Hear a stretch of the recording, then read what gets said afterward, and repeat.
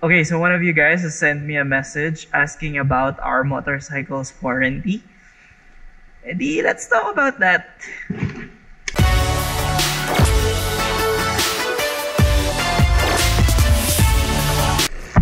Hey guys, what's up? It's J-Buen Sucesso back with another video. And today we're gonna talk about our motorcycle's warranty.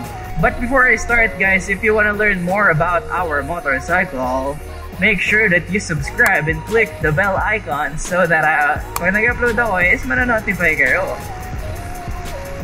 Alright guys, just to make everything clear, I did not have a chance to interview a person, a legit person na makakasagot ng tanong natin tungkol sa warranty.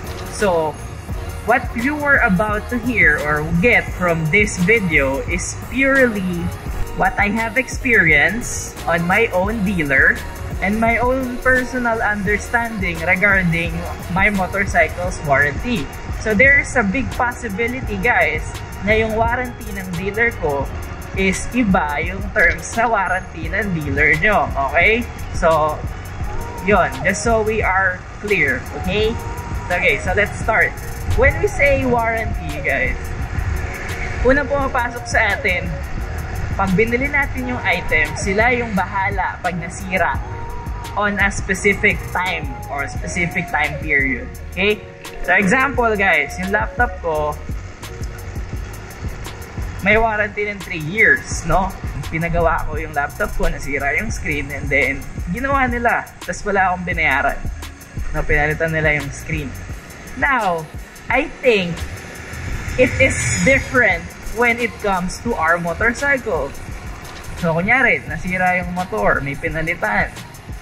Hindi libre yung pinalit nila. So, ibig sabihin, babayaran mo pa rin yung pinalitan nila. Ang libre lang is yung labor ng mismong dealer, okay? Guys, again, this could be different on a different dealer, but on my dealer, guys, kapag may nasisira sa motor, pinapalitan nila. Pero guys, binabayaran pa rin ng dealer, binabayaran pa rin ng customer, okay? So, yung labor lang, yung libre. Alright, so Son has asked me if the warranty is worth it. Kasi mabuvoid yung warranty kasi gusto niyang palagyan ng switch, atong switch na to. And then an alarm system. So, syempre, terms ng dealer, kapag ginalaw mo yung wiring, void na yung warranty. Okay? So, my answer to that question is based on my experience is yes, go ahead. Palagyan mo na ng switch, palagyan mo na ng alarm. Kasi yung mga alarm naman is malaking bagay yan sa motor mo. Paano pag tapatan ka ng hold upin ka, karnapin ka, di ba? O anong gagawin mo? Bigyan mo nila yung motor, saka patayin mo na yung alarm system. O i-activate mo yung alarm system, di ba? So hindi nila makakakuha yung motor mo. Okay? So yes, pagdating doon kung security features, okay lang ma-void yan, guys. Okay lang ma-void yan, okay? So let me tell you a story about what happened. Okay? I think 3 months pa lang yung motor. Pinalagyan ko ng switch sa tatay ko. Because my father is a mechanic. So, pinalagyan ko ng switch. Ibig sabihin, ginalaw na yung wiring, di ba?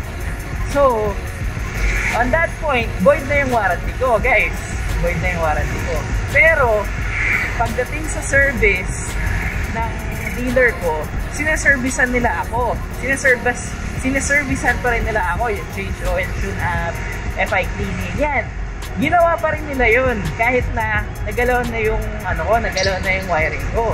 As long as I have a booklet, yung booklet na guide, hindi ko alam tawag doon, pero booklet yun guys na hinahanapan kapag sinaservisan ka. So as long as you have the booklet guys, saservisan ka pa rin ng dealer, change oil pa rin nila. So guess what, yung oil syempre bibilid mo pa rin yun, yung labor lang yung libre.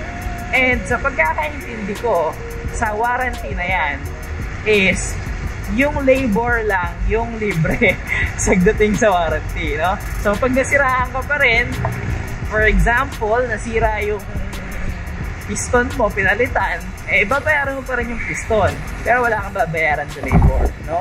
Yan ang pagkakaintindi ko sa warranty. Ngayon, for example, kung inaasahan mo na yung buong motor papalitan dahil sa warranty, ay never yata nangyari yan guys. Napilitan yung motor dahil sa warranty.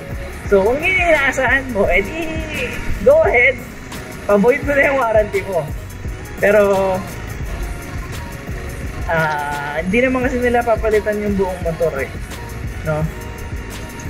So again guys, you have to remember, I am saying this based on what I see and what I experience, based on my own circumstances, no? Based on my own dealer. Now, different dealers, maybe they have their own warranty terms, pero I'm just saying this because of what I have experienced, okay? So keep in mind that thing. So yun guys, super quick video lang. Share ko lang yung experience ko tungkol sa warranty na yan and my opinion. Kung may mga katanungan kayo, comment down below and I'm gonna try to answer that. Kung nakatulong naman sa inyo guys, maraming salamat sa panonood.